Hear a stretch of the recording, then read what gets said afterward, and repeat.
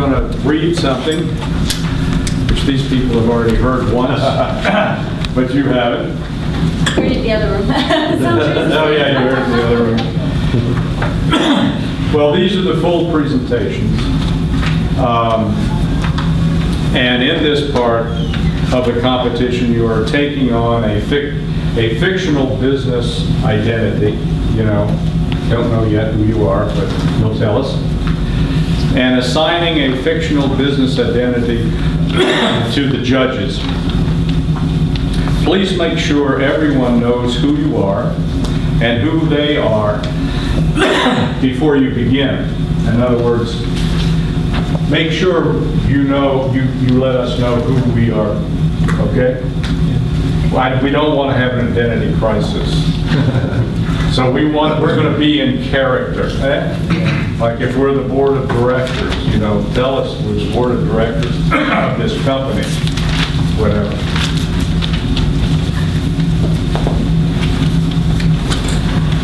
You'll have 25 minutes plus a 5-minute cushion, you know, extra 5 minutes, to make your presentation and to describe the legal, financial, and ethical dimensions of the problem, and to recommend a solution that passes muster on all 3 of these areas. Understand? During this time, teams will be uninterrupted. When you are finished, the judges will ask you questions for 20 minutes. I will ask the first question and turn it over to the other judges. During the Q&A, both you and the judges stay in character, you know, stay who you are. This is like a play. After the Q&A, the judges will give you feedback outside the role play. Some important things to keep in mind. The ethical aspects of your analysis are the most important part. However, these should be described in simple, common sense fashion. Don't use technical, philosophical terminology. I won't understand it. Or basing your argument on religious or theological grounds. Like, this argument is good because God spoke to me last night. No, that won't work. All right? Similarly, any member of the team reading his or her part, like I'm doing right now, will be considered a major mistake. But you may use notes or PowerPoints, whatever. During this presentation, every member of the team must participate. Okay? You can't just have one person sit there. Everybody's there. Oh, okay. Any questions? Okay. So before we start, why don't you tell us? Now you can stand up and relax. Oh, Mike, do you have the judging forms? Oh yeah, I do have some more.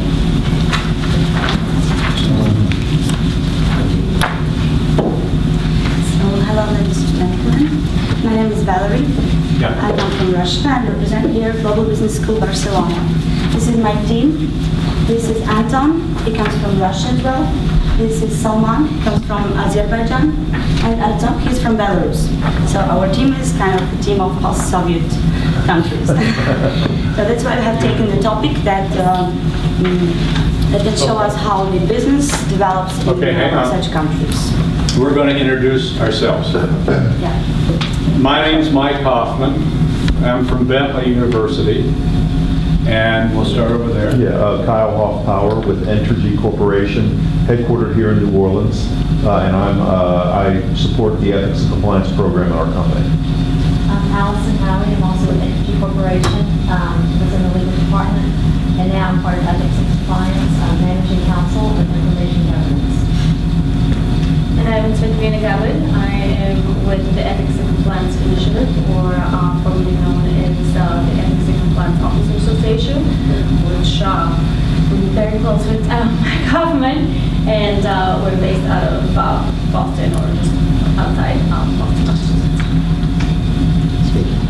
Okay, shall you start your thing?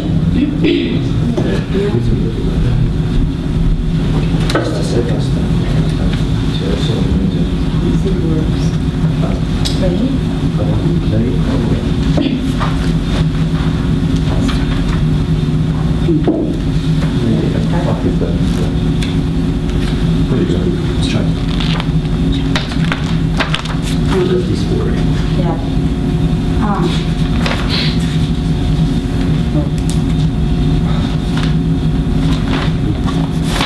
I can change the slides with this thing. It should be good. It's here. I'll give you like a little extra time, don't worry.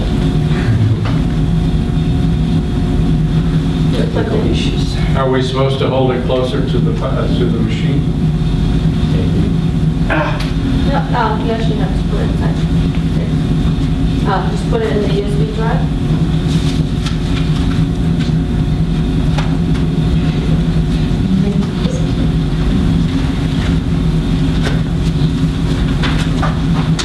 Now let's see if it works. Give it a minute.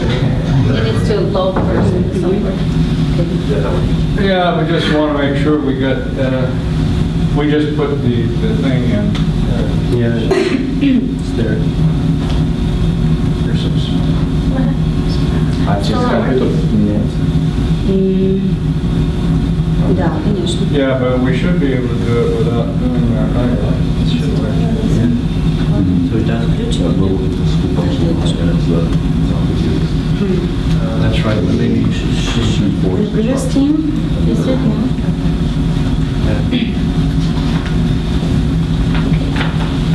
We can have a backup one that we know that.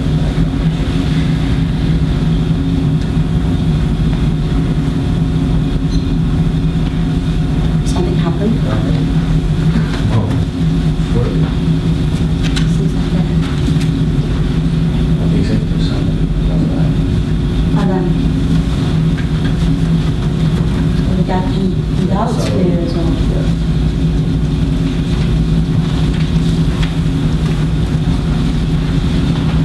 Are you guys running off this flash drive?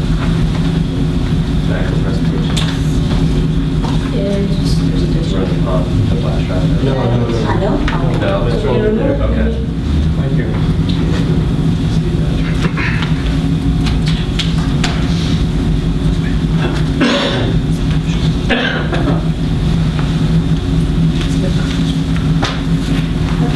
Got it.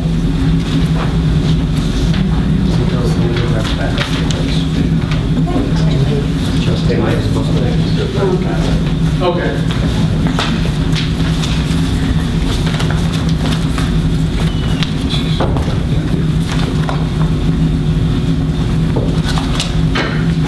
By the way, does anybody need water? Probably. Okay, why don't you come get some water, and that way you'll have... It works. You need it? What?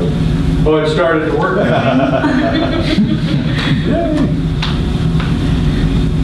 I was a little nervous though.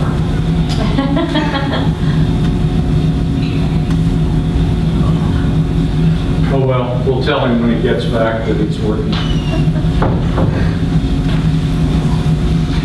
Judges, do you all have water? Good. I brought something. Huh? I brought something. Oh, yeah, okay. Thank you. We're starting over with the timer. Let's see if I got yours ready to start. Already? We'll reset it. Okay. There, see, this is how you hit this. So put it at 30, and then when you're ready to start. Okay. Yeah, all right. Okay. I got nervous that was going to get Thank you. Oh. Let me see if I need to reset mine. I do. You start?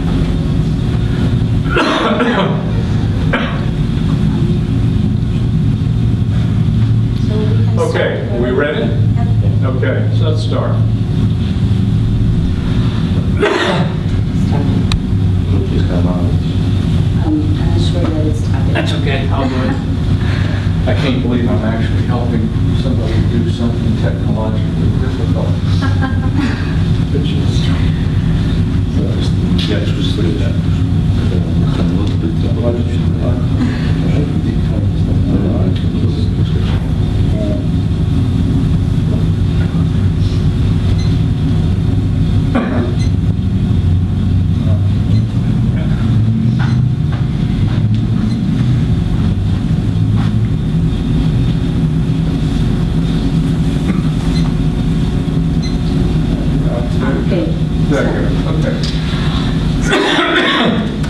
Hello once more. As I have already said, our post-Soviet Union team decided to take the issue that had taken place in one of such countries where the democratic transition hasn't finished yet, and where we can see a very interesting development of business. So we took the case that took place in Russia. Our topic is called Himgi Forest Destruction and Need R1. I'm sorry, just one quick question. Who are we? Oh, we? You Our are... team. No, who are you in the role in the case? Are you a consulting yeah, group? sure, we will say about that. Okay, and you'll tell us who we are? Okay. Sure. Yeah, sure. So, this case touched the issue of construction, building of infrastructure, roads, and so on. That's why we decided to appeal mostly to the executives of construction and concession companies.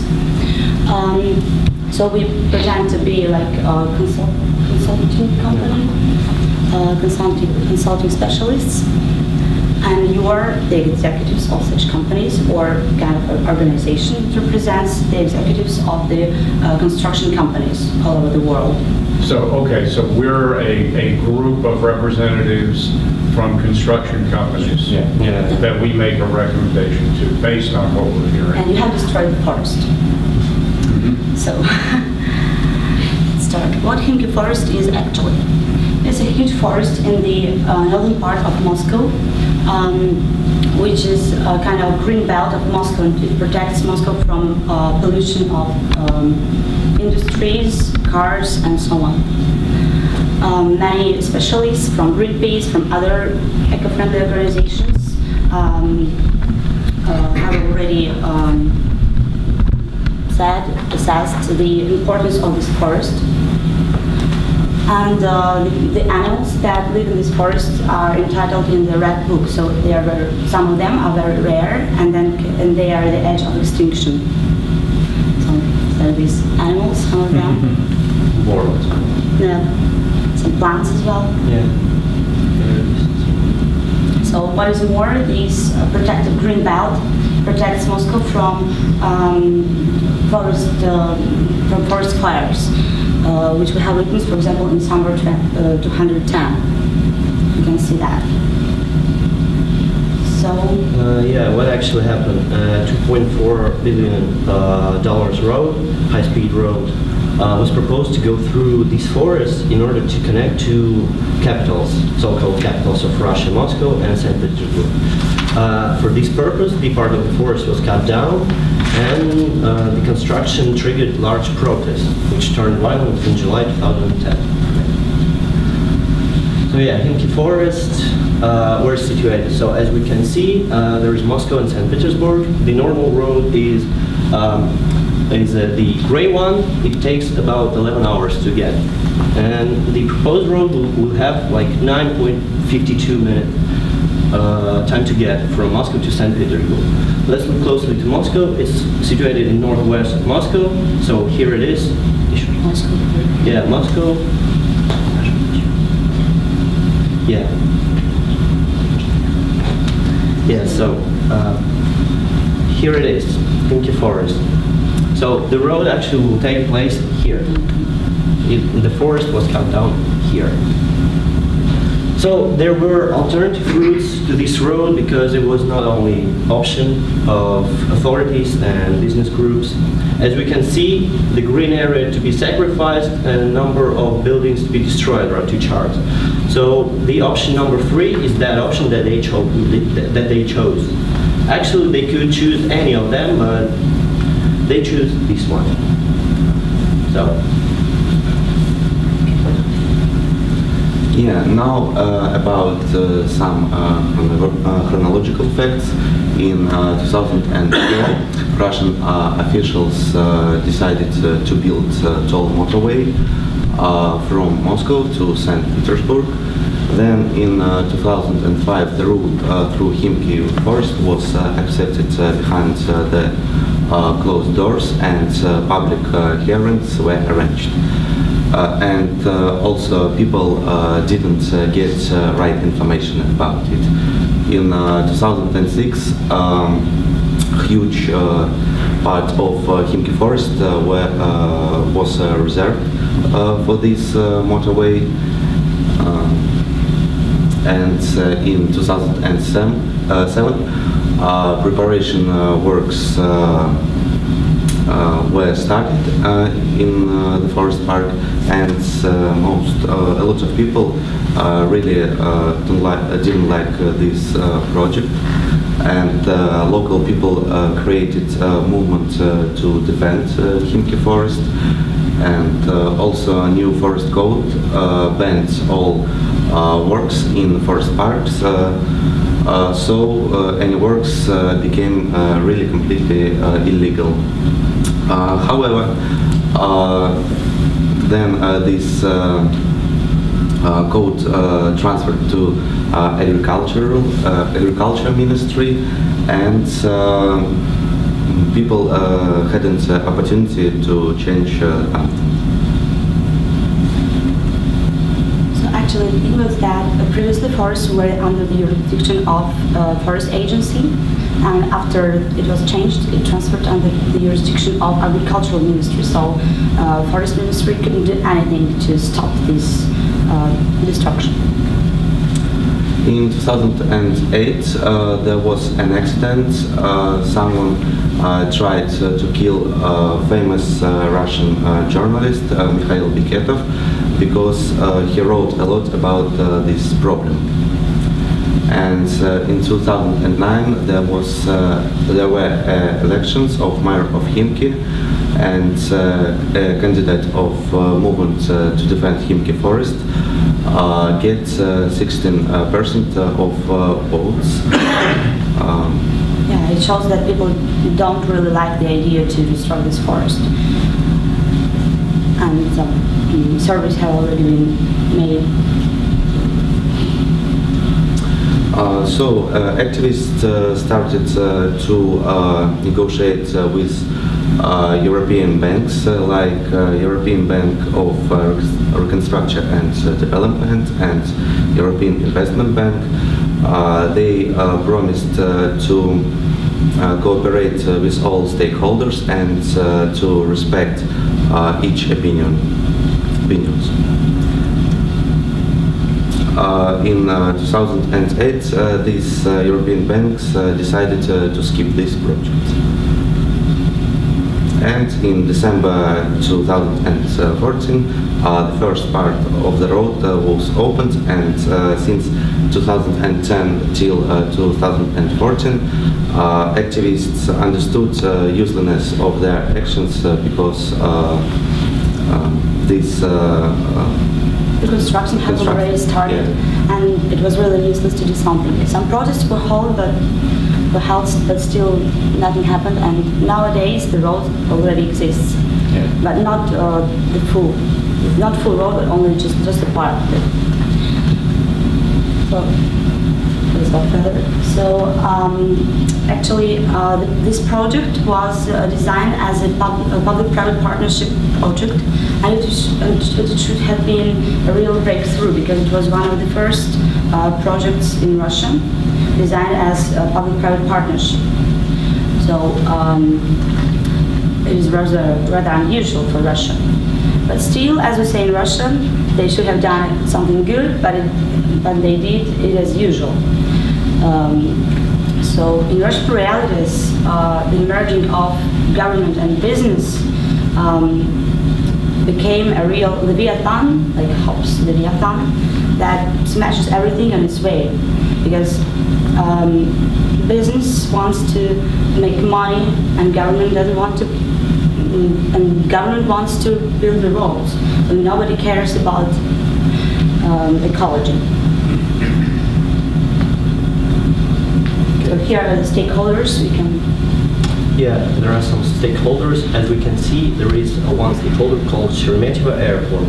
Ironically, the head of Sheremetyevo Airport was also a head of a transport ministry who proposed to build this road. So he had some sort of an interest, deep interest in the building of this road. Also, we can see the European Bank for Reconstruction and Development and European Investment Bank that later withdrew from the project as protest in Europe took place. Also, one of the main stakeholder here is Vinci company. It's a French concession and construction company, kind of old one. It's the largest construction company in the world by revenue. Yeah. And ironically, Leonardo da Vinci once told that whoever does not appreciate life is not worthy of it. So yeah, kind of a good thing. And if we see the website of Vinci company, we can see that they pretend to be really very, very eco-friendly and comply with all sustainable development principles, but still, here, nothing works in this world. For instance, here it reads that every large infrastructure project generates an impact on the environment in which it's built. So yeah, they understand it, but they do the opposite thing. I'll make stress on the participation of Vinci in this project because it's a European company. When Russian companies do the same, it can be somehow understood because the Russian society is not so developed and ethical dimensions. Let's talk about some financial factors. The whole cost of road was $2.7 billion, and there were 3 stages. First stage was the preparation of the road. It cost almost $300 million.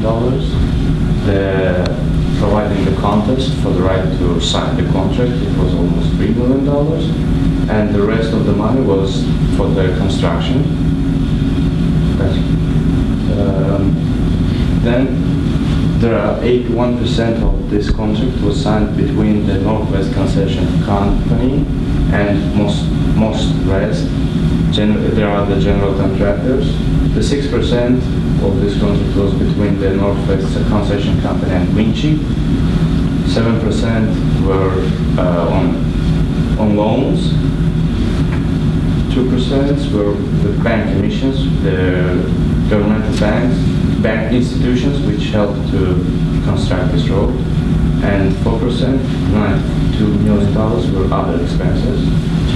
And in comparison with the other roads which were built in Europe, in America, and other states, the Moscow-St. Petersburg road will cost $50. However, Milan-Napoli road, which is almost the same distance, costs 2 times cheaper than the Moscow-St. Petersburg road.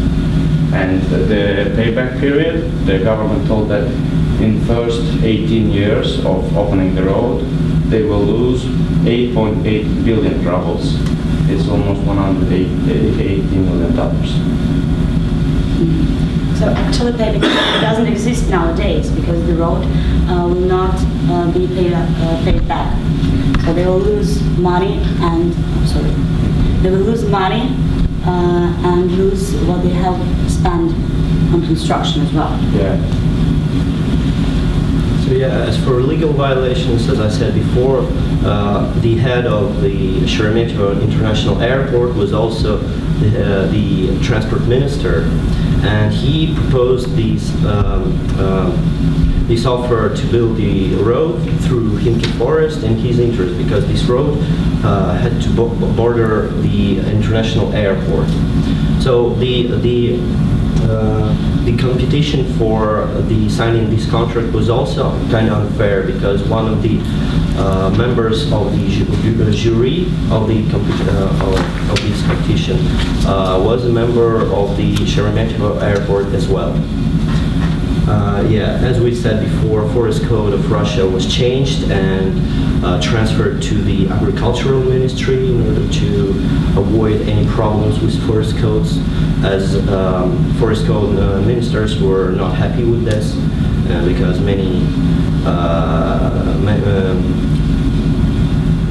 because it was said many times that if they cut down these forests, they will have a lot of problems with ecology. They disregarded that.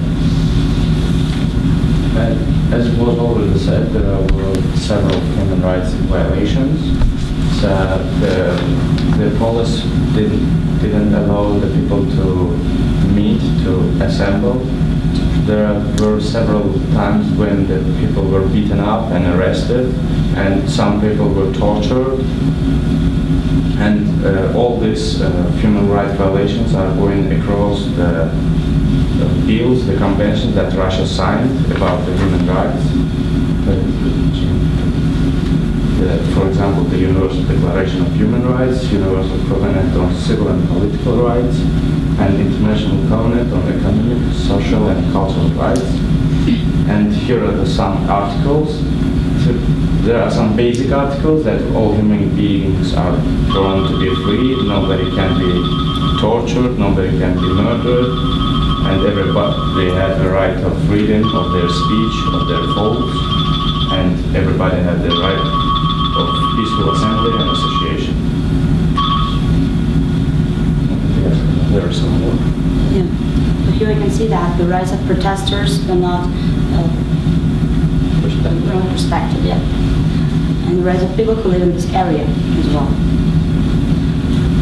Yeah, there are also some sort of funny but sad things about the cases, because it's Russia and some absurd things are happening there. For example, the day before public discussions on issues were held, door locks of two prominent activists of Khimki Forest Defense were broken down in order for them to stay in their houses, in their flats. It was made on purpose by unknown people. Also, there are some other things. Khimki Forest activist was accused of illegal agitation because he was sticking leaflets for defense of Khimki Forest. So the police officers arrested him and detained him for 7 hours in the police department and forced him, like they were threatening him, abusing him, and was offering, not demanding, but offering him to clean a public toilet.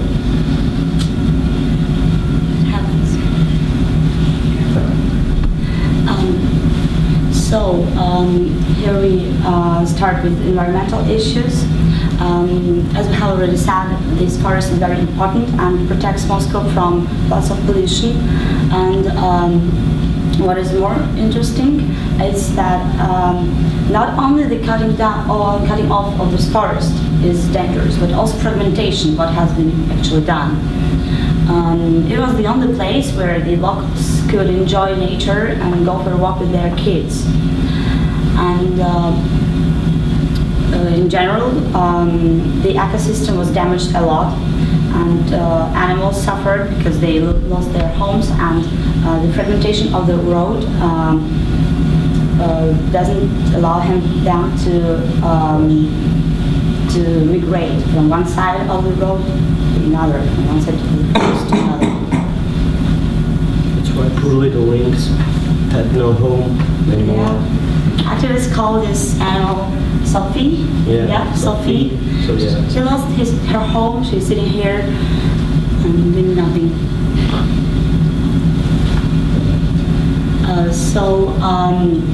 Actually, the construction of the road violated several principles, several declarations that Russia has signed. We can see them. The Stockholm Declaration of the Human Environment, Rio de Janeiro Declaration, and Universal Declaration of Animal Welfare. As we remember, some of these animals are entitled to the Red Book. They are rare, they are on the edge of extinction. Yeah, there were a lot of violations of international documents. One of them is Universal Declaration on Animal Welfare, and in Article 1 we can see that animals are sentient beings and their welfare should be respected. Also, Stockholm Declaration on the Human Environment. We chose three articles, main articles. And first one, that man has the fundamental right to freedom, good conditions of life, and that people must protect environment for present and future generations. Next one is that natural resources like air, water, flora, and fauna also must be safeguarded for the benefit of present and future generations. And the third one is that nature conservation, including wildlife, must therefore receive importance in planning for economic development. So yeah, we have already started with talking about the public-private partnership and its importance. Here I would like to say that really nowadays public-private partnership projects can be regarded as one of the most profitable and preferable for business and for government both. In our case, everything has gone wrong, and we should understand why. As we appeal to the business, we really realize that one of the most guilty stakeholders in this case is business, because government can do nothing in this case if business doesn't give money. If business doesn't give money, government will not allow such projects because they will have no money to do that. So what should be done in public-private partnership projects? Why is it a good thing? It reduces costs. In our case, nothing. It is extremely costly. Moreover, now we need money to recover this forest, to build some, to grow some new trees there, to protect animals there. So public-private partnerships should provide better services for locals. Nothing has been done. Road is still closed. Only part of it works. So it provides competition. However, in our case, there was no competition. Only one company took place in this competition, took part in this competition. And public-private partnerships should resolve some social problems in society. But here it leads only to social tensions.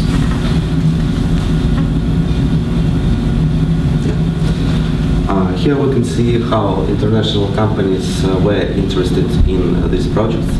Organizations like Greenpeace or Russian World Wild Federation, European Parliament, French Senate, and also European banks. These organizations tried to do all possible to stop this project, but only European banks decided to skip it. So yeah, here we can see the meeting between the French party of French Greens and Russian activists from the eco-defense movement.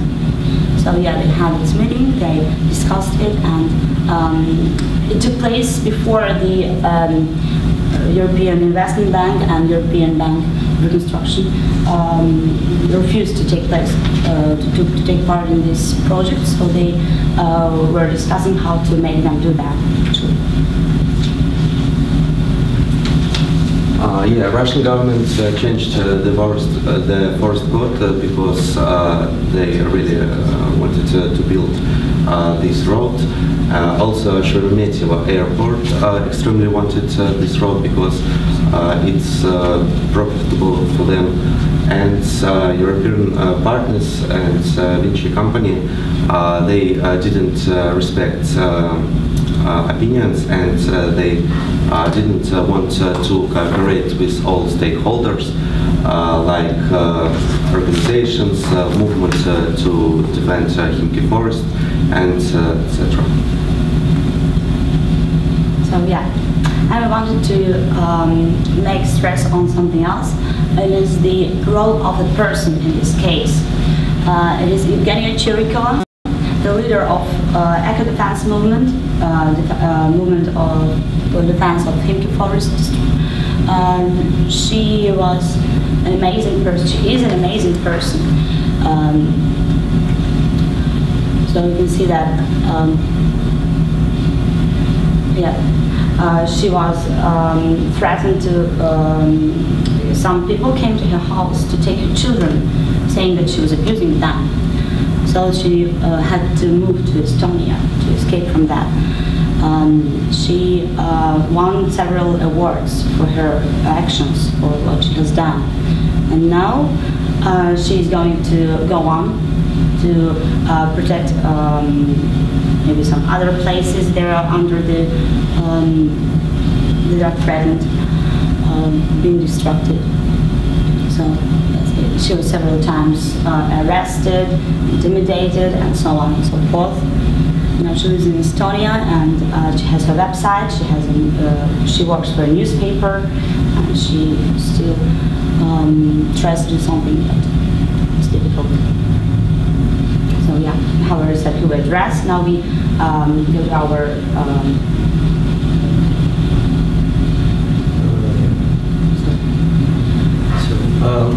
How to prevent such situations in future. So what should businesses do? What should we do all? So we should propose some new codes of conduct and propose them to act accordingly, because they have, Vinci company also has these code of conduct, but they don't do nothing about that. It's just written on the paper and so on.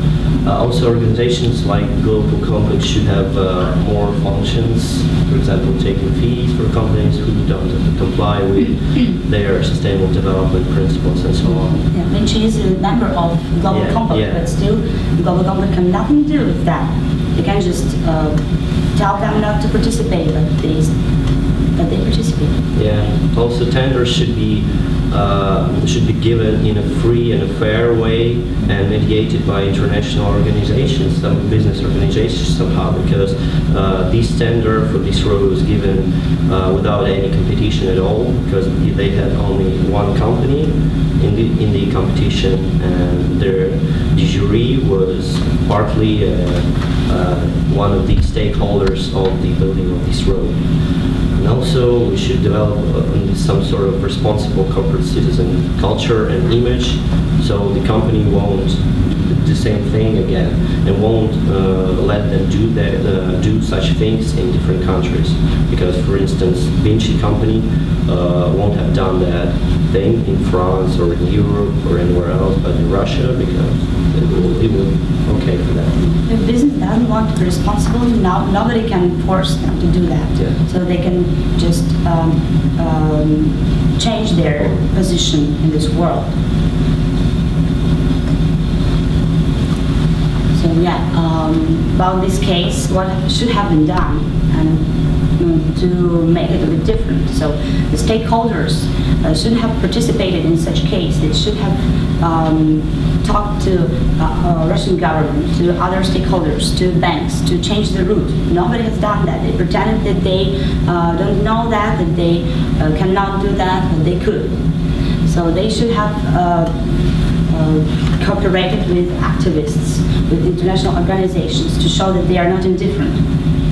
And for sure, corruption is one of the most important and most dangerous things in this case. So yeah, and now nearly nothing can be changed because the road already exists, the part of the road through this forest. But we are just afraid that some kind of infrastructure will be built near the road, as it always happens in Russia and other countries as well. So we really want business to be responsible, to realize that it cannot be like that. So yeah, and a lot of money is needed to recover the forest, to save the animals, to grow some new trees, to make the protective shields, yeah, to protect the forest from the sound of the road and so on. So stakeholders can and must participate in these actions. And yeah, the government has given some money for that, but no, nothing has started yet. So business should do something as well. So thank you very much. That's it. Wow, talk about being right on time. Perfect timing. Well, thank you. We'll hold our applause for later because we're going right into the 20-minute Q&A portion. Let me get this thing to work here. Okay, did you do the 20 minutes? I can tell you, you know, when it's 20 is up, okay?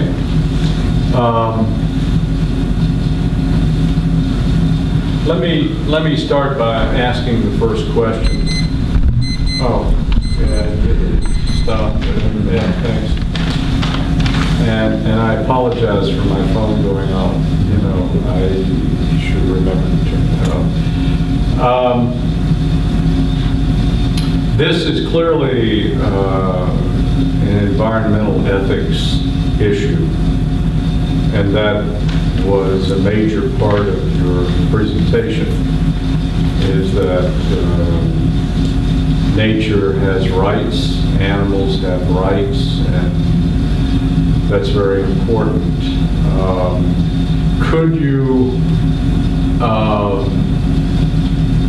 Could you elaborate a little bit on the relationship between the environmental ethics aspect of the case and the business aspect of the case? Are you saying that the environmental ethical aspects of the case certainly affect business economically, socially, what have you? I just want you to connect those two ethical, applied ethics areas together, the environmental ethics and the business ethics part of it together for me, please. So, yeah, I would say, I would start like this. Nowadays, as we know, the ecology is being very much damaged. And we know that if we go on like this, in 100 years, there will be no resources. There will be some of them, but they will be depleted very much. No fresh air, no fresh water, and for sure, everybody will not benefit from that. Businesses as well. How they will get oil, coal, and all these resources to make their business. And that's the first answer. So of course, that affects them very much. And the second thing is that nowadays, not only governments should take care of such social things, because nowadays the huge corporations, multinational corporations, they sometimes have more power than governments. And if governments should take care, if we say that governments should take care of people, of nature, why shouldn't the most powerful things in this world do that as well? But nobody can force them to do that. They should think themselves. They should do it themselves. And it's the most difficult things here. So, yeah. The first thing is that they will be affected. The second thing is that they should do it. I would also like to add that they had a choice to build another road on another way. So from the perspective of environmental ethics, they've done a terrible thing, as they not only they damaged the sentient forest, sentient beings of these forests, they also destroyed the ecosystem as well, because these forests, it's called, in Russian sometimes it's called the lungs of Moscow. As Moscow is really polluted area, and it's really big city as we know, and it's really polluted, congested and there are a lot of industrial zones everywhere. They could have built some new road that they had one alternative way that ecologists proposed, which was near to a railway station. It was kind of far away from the forest itself, but it was like it was to be built near this railway station rails. But they chose to build it through the forest in terms of interests of business, especially Sheremetyevo Airport, because the transport ministry was the head of the board of directors of Sheremetyevo Airport as well. So they chose a kind of unethical and environmentally unfriendly way. We called our project Looking for Construction a need or a want, because we realized that when business do something and they construct something, for sure it has some damage for nature, but it should be done wisely. It should be done not stupidly like in this way. It was just a want of some people, some group of people to earn more money. No social dimension, no ethical dimension, no nothing. People's opinion just was also disregarded. Because we needed this road, because it was very convenient for many people. But it should have been done in a different manner. Thank you. Was there any public support for the road? And because I hear you talking about, I mean, it sounds like all the public cared about was the ecological aspect, but from the construction industry, I mean, I'm here to provide jobs for people, and I'm interested in what are the other ethical dimensions of the problem besides just the ecological ones. There must be competing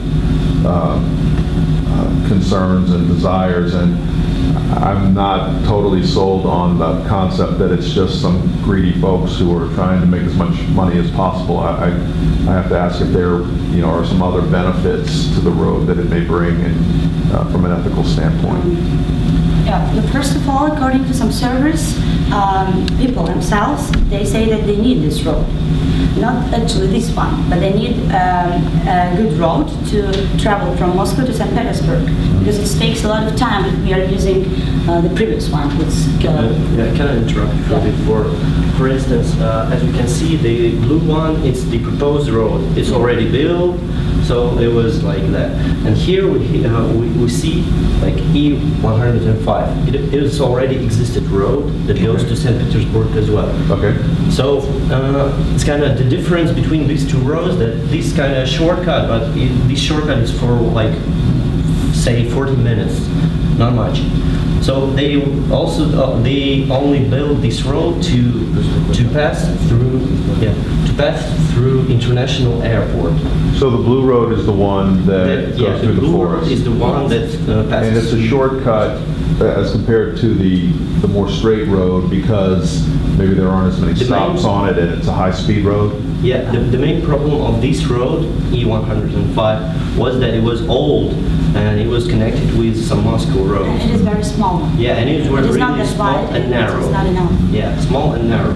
That is what. But people of, for instance, city of Khimki, city of Novoprudny, and some other cities that are bordering these forests were not happy with building, cutting off the forest. There were many polls that suggested that. So in general, it was a very good idea to build a new road. Yeah. This road, I'm not actually sure that it is a highway.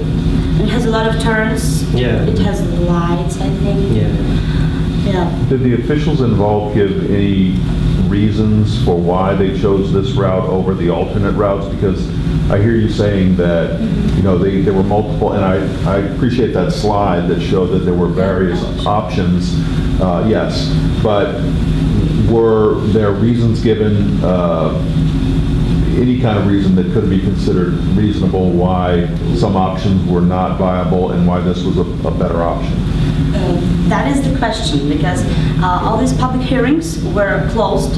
No people from activist movements were allowed to enter it, and it was chosen just as we can say, as we can imagine, because of the Sheremetyevo airport officials.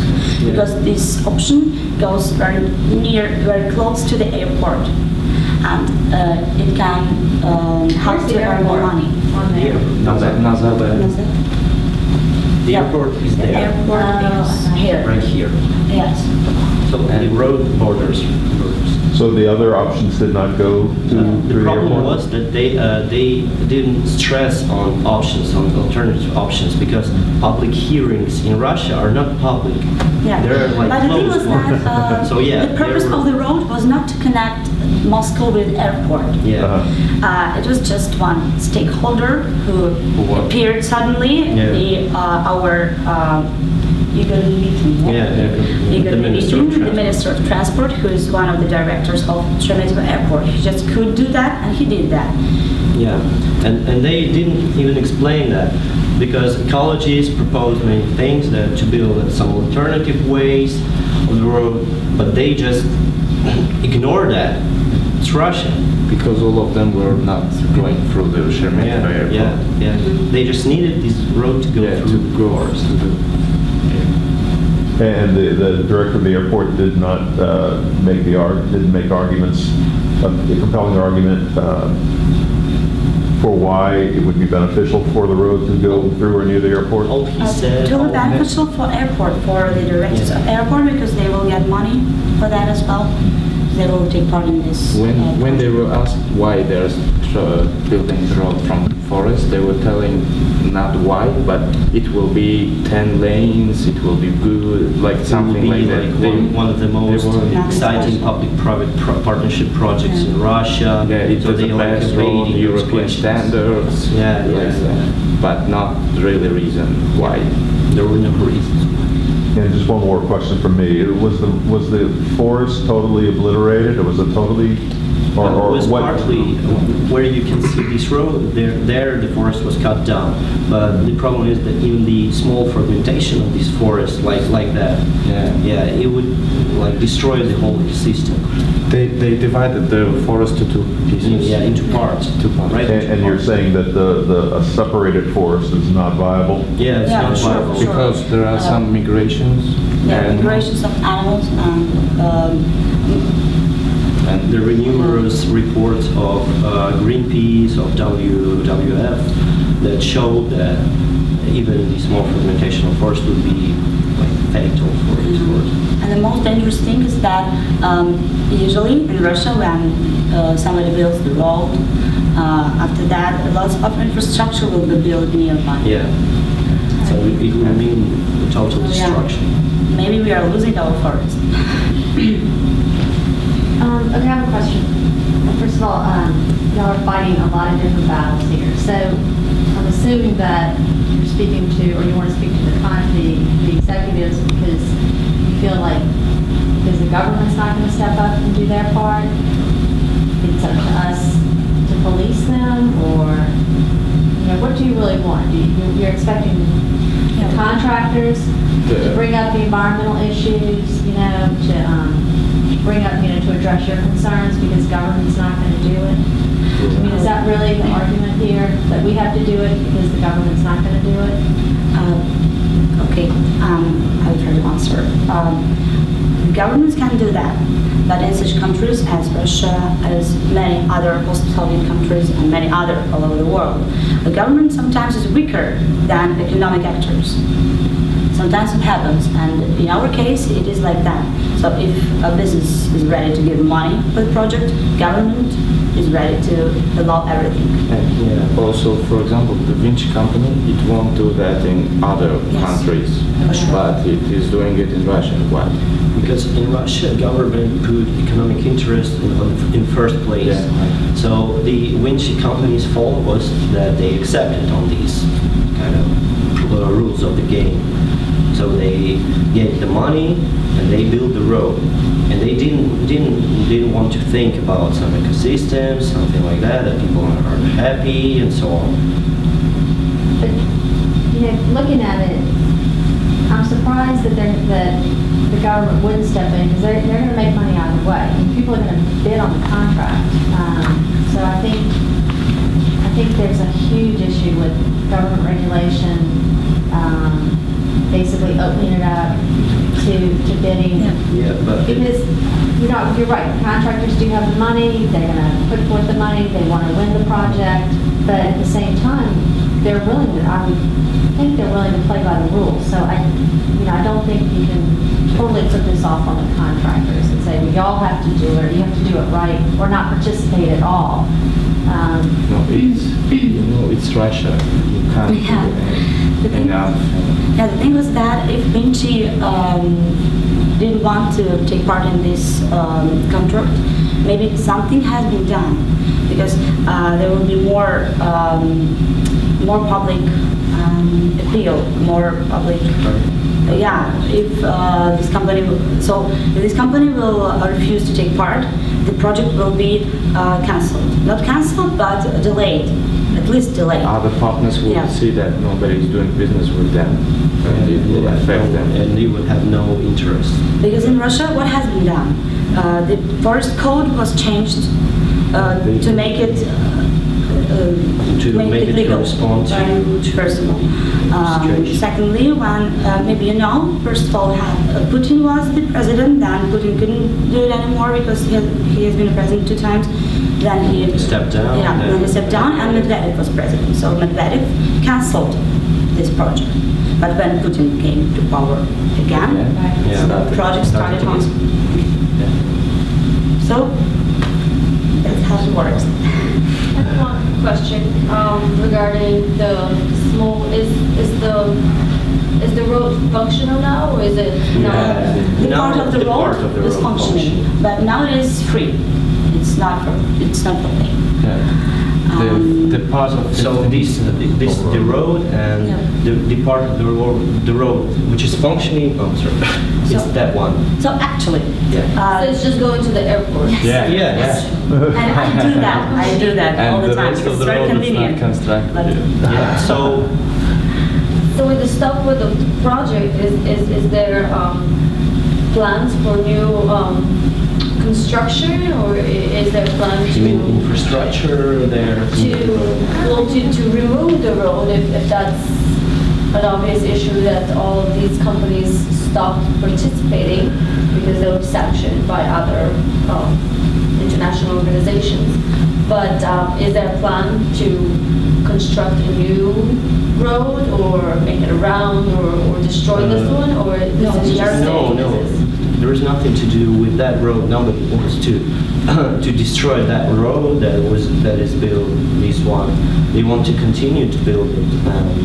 They are continuing. Yeah, they are continuing. They claim that they will finish it until 2018. When the World Cup, football World Cup will take Yeah. place in Russia. Yeah, so they will continue to build it, and by 2018 they will have completed it. So there's no plan to actually even No. to change to No. move the road or No, anything? the road Similar is stuff. already built. It's already built. this- Yeah, it's already- And Well, because in some countries they actually destroy it if something illegal passed and such, they would destroy it. I would say more. Some of the stakeholders, because the road should have been opened in 2015 or 14. Yes. Should have been opened. And some of the stakeholders, they start the suit cases. The lawsuits against our government to give the money back, because the road hasn't been built because of all these protests, because of cancellation of Medvedev and then starting again. And some of the stakeholders want to get money from the government for this delay. So what is really asked for the construction company executives to do exactly? If the road is already being built and if it's continuing to be built regardless of the issues implemented, what is asked from us?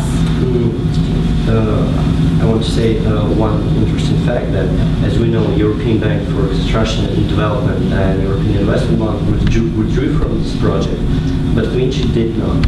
But they wanted to, but they didn't have some choice, and Russian part of this private partnership project was pledging them to stay there, to stay in this project, because they were saying that there will be a lot of profits there, you'll have a lot of money there, and so on. So the company actually believed in that and stayed in the project.